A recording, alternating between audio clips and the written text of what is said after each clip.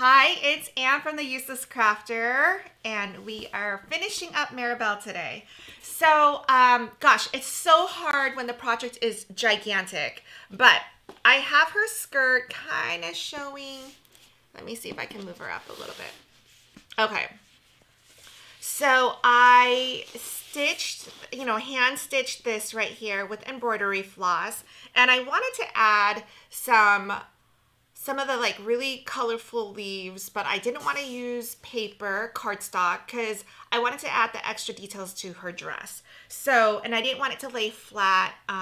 So I was experimenting. So I want to show you one method that I'm working with. So before we get started, if you haven't subscribed, now's the time to do it. All right, thank you. Okay, I assume that you subscribed. Okay, let me move this over. All right, that looks a little bit better. I am using, it's called Subli-Flock. So it's HTV, it's sublimation flock. So basically this is flock material, which is it's the same as this black right here. This is HTV flock. And I love it because it's got this velvet velour-ish feel and look to it. So it just looks, it doesn't look like cardstock, I mean, this gives the extra details in her shirt that I wanted. Now, with this Subli-Flock, though, what it does is it works like sublimation. So you could print out something on using sublimation ink, and you can put it onto the flock, and then you can get the details on here. So that is another thing that I'm going to try on a different project. I didn't want to add too much more than what we already have going on right here. But that would be a great way, because the other option is when you have so much detail, and this would have been a good project to do it, but I was still testing out things, so I didn't do it on this one. But in the movie, her dress right here has the candle. I think it has everyone's gifts right on her dress, and it would have been way too difficult to do in cardstock, and I think it would have looked not the best if we did like sticker paper or like just printed it out, but I think it would have looked really good on sublimation flock. So we would have been able to get that flock material, so it's got that look and feel and texture of like fabric, and then it would have been the details. But this is what I've done so far, so I want to show you that today. So basically I cut the flock out in the shape of like little leaves, and then I used Artesprix sublimation markers to get the bright colors that I wanted, and then now I can put it on her skirt. So let me show you. I'm going to walk you step by step through this, okay? So here's my mat. I overcut the sublimation flock so that the leaves are individual leaves, okay? So let's say I'm gonna do this one, okay? And the reason why I left it on here is because you can see the leaves are in different sizes. And so what I did is, it's a little tricky because for sublimation flock, let me pull out the, I have it here, sorry. I've got so much stuff. When the project is this big, I swear, it's like you need like a 10-foot table. Excuse me. Sorry, let me grab, I can't find the flock, but think of it as a sheet of paper. So on the back side, you have the shiny side down. You still want to cut shiny side down, but you don't mirror because it's taking sublimation. So the sublimation, whatever you put on there, is going to be mirrored, but not the actual flock. So the flock, what I did was I overcut here on the leaves, okay? So this part is the fuzzy part. That's what we're going to put the paper with the ink on top, okay? So what happens is when you pull this off, and the way I cut it, I'm going to pull this off so you can see it. So it's this one. And then I cut the same thing in cardstock so that this piece I can glue down so I can kind of work with it. I cut it in this blue that matches one of her skirt panels, okay? So it was this one, right? So you can see I'm doing it so that I can match up the sizing really easily, okay? So we've got that. I'm gonna move this for now, and we're gonna work on this sublimation flock. I'm gonna show you how it works. So I'm kind of just, you know, experimenting and building our knowledge, like when it comes to our crafting materials. I know it's probably more than you want to know, but and this one, maybe it's not the best one for this project. I don't know yet. The jury's still out. I haven't decided. I did this last night, and in my mind, it's been brewing for a couple of weeks, and it sounds like such a good idea. I don't know if it's going to look as good as I think it does, but all right. So this is how you would do it. This is going to be our bottom layer, right? So, oh, sorry. Let me grab this again.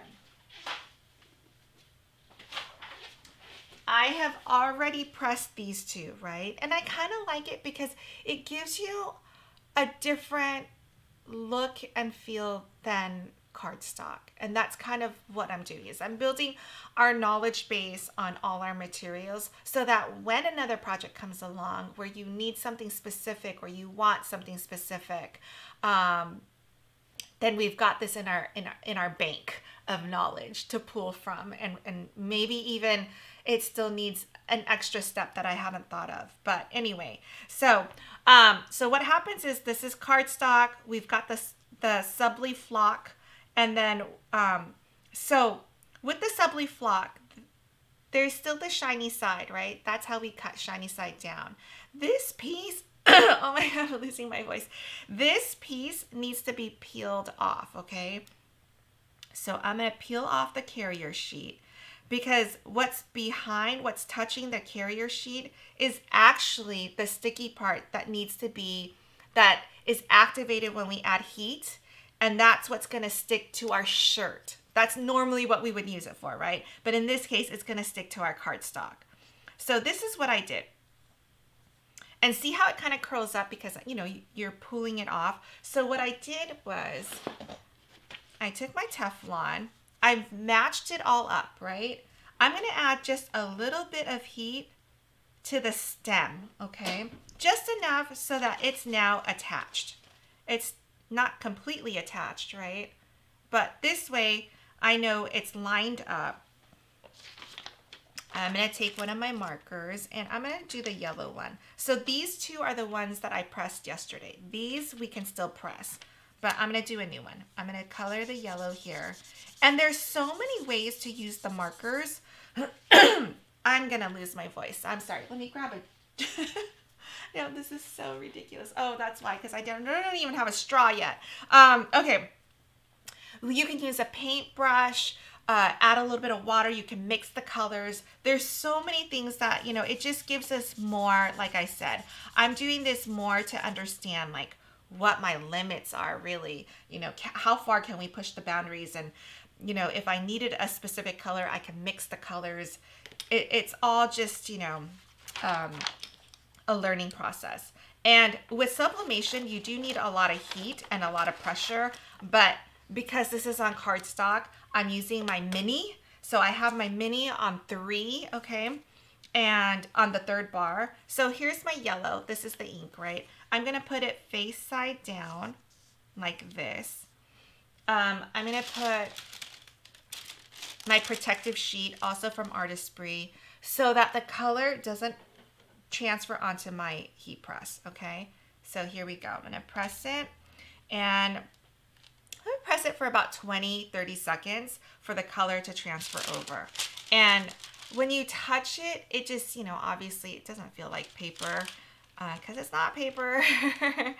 And it just gives you a lot of texture, and you can play with the colors, like how you color it. It will give you the stroke lines. So it's just, it acts and feels more like fabric than paper would.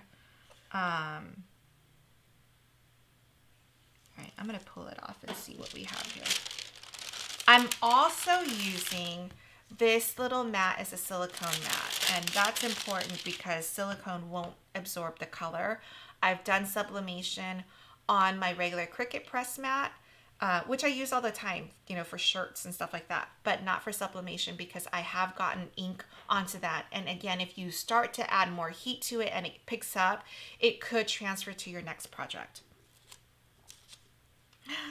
Look at that yellow. Oh my gosh. And you know, because I press so hard over here and not much down here, and it's really hard to see the actual change, but there's like a little ombre effect too. So it just gives you more, like I said, more texture. So I'm gonna do a bunch of these. So now, because the heat activated the, I'm gonna call it glue, right? The heat activated the glue, so the flock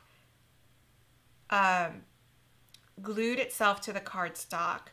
The heat transferred the ink from the paper onto the Subli-Flock. I know, it's a lot going on. A lot for just this little portion, right? So I'm gonna turn off my mini right now. I'm gonna bring back Mirabel so that you could see how I'm working this.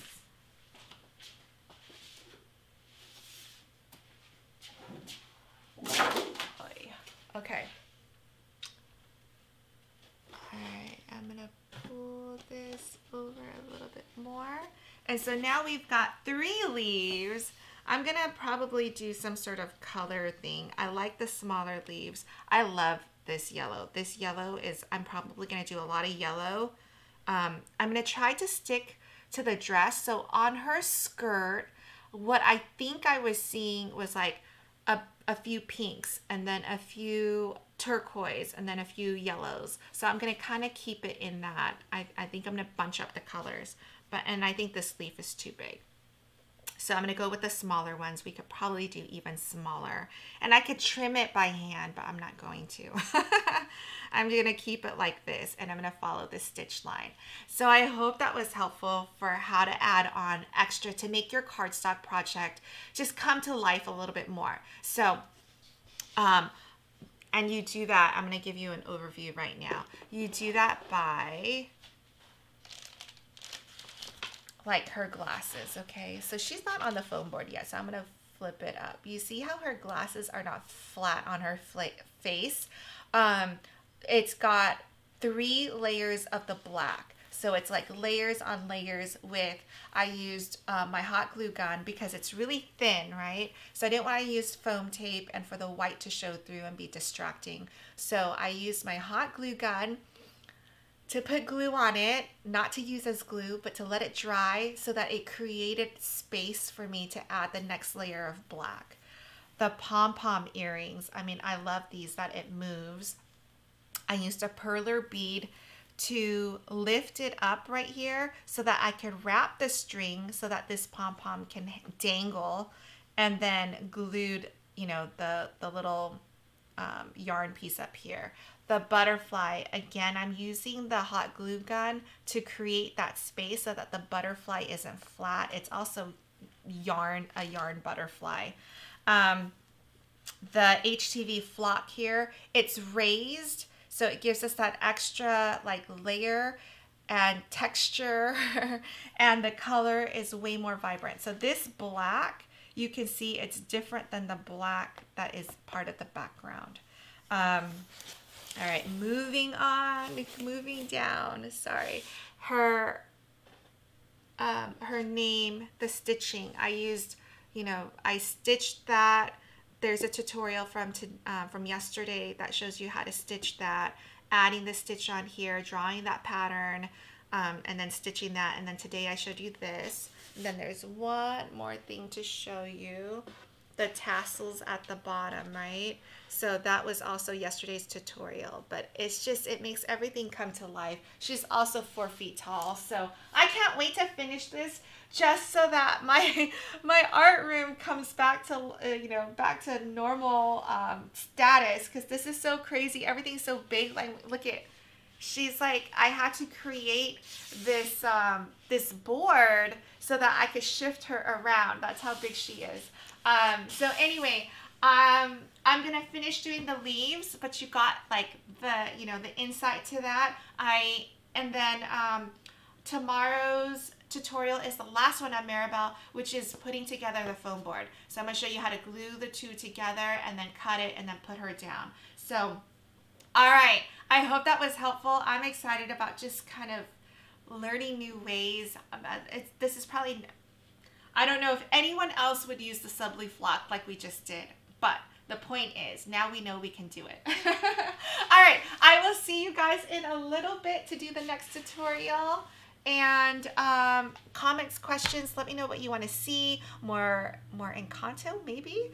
Other characters, all of that good stuff. All right, I will talk to you in a bit. Bye.